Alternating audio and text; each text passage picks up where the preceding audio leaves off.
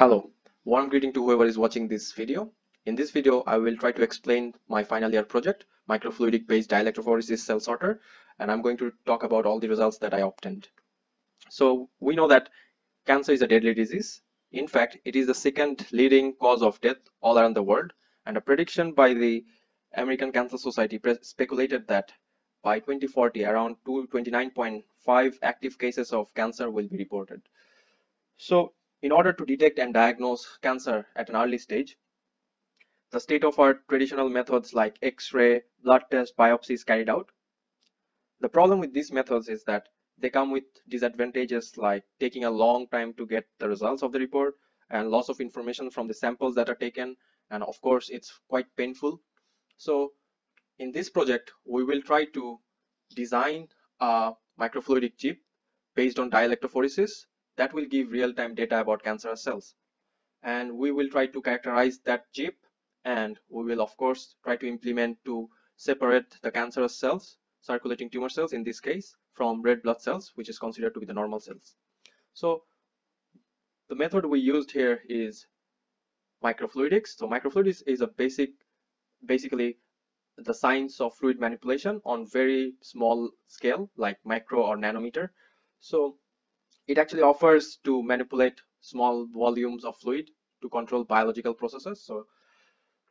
So there are many approaches and methods that can be taken with microfluidics in order to operate cell sorting. The specific method we used for this project is called field-flow-fractionation.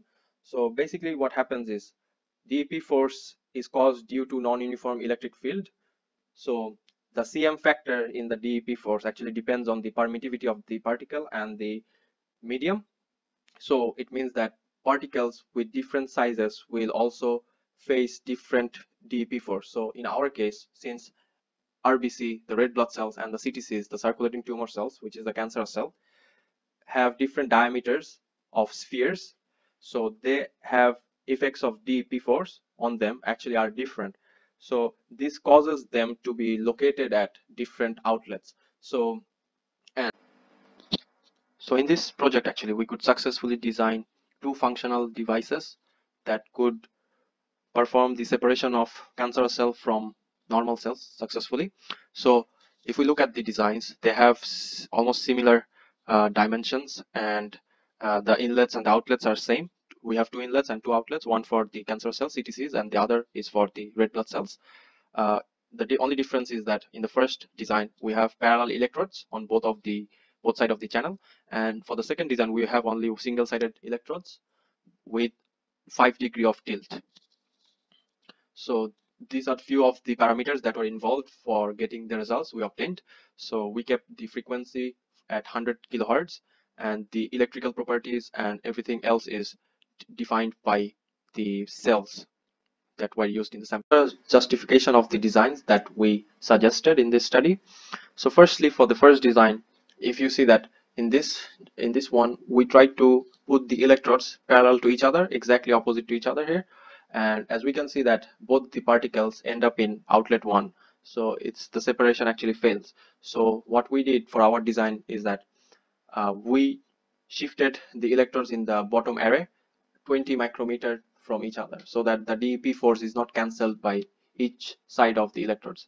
And for the second one, we tried to use one inlet, and we could see that since there is no a second inlet where the hydrodynamic force is exerted to make the cancerous cell float to upwards, so this one actually shows that both the particles also end up in the same outlet, that the due to the cancerous cell sinking down.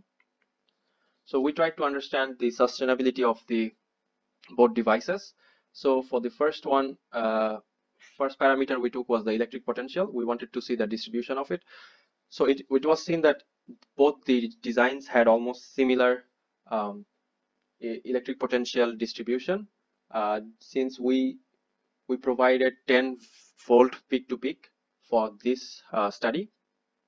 So both the designs have almost similar distribution, except for the fact that at the outlets for design 2, the polarity is different than design 1. For the pressure part, we wanted to see how much pressure both the designs can actually sustain. So for the design 1 it was around 4.9 Pascal, and for design 2 it was a bit higher at 5.3 Pascal. So it shows that the highest pressure is actually in the inlets due to the hydrodynamic force and all. For the fluid flow velocity, it was identical for 3 of the designs. In another design, what we try to do is we try to tilt the electrodes. For the single-sided electrodes, we try to tilt it 5 degree more at 10 degrees, so it was still the same. And as for the observation of the voltage that was needed to achieve optimal separation of the device, it was in the 10 volt peak to peak was the minimum requirement for this device to work and function well. And also when voltage of 30 or above was applied, the cells were damaged due to a phenomenon called Joule heat effect. And so finally, the most important part of the results is the particle separation, which means how much particles we were able to extract from the mixture of cancerous cell from normal cells. So for design 1, the efficiency was quite high at 88%. So 88% of the cancerous cells could be extracted at the outlet. And for design 2, the efficiency was quite poor, although the processing time was almost similar. So in the next part, you will be shown the simulation of the whole process.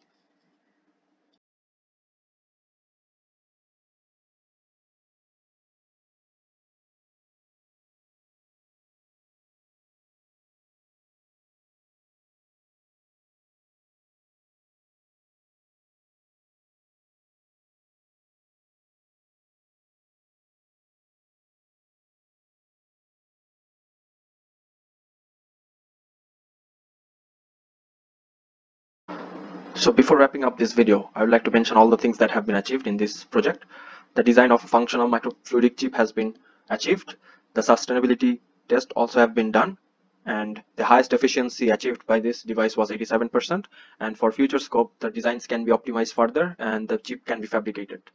Thank you very much for watching this video.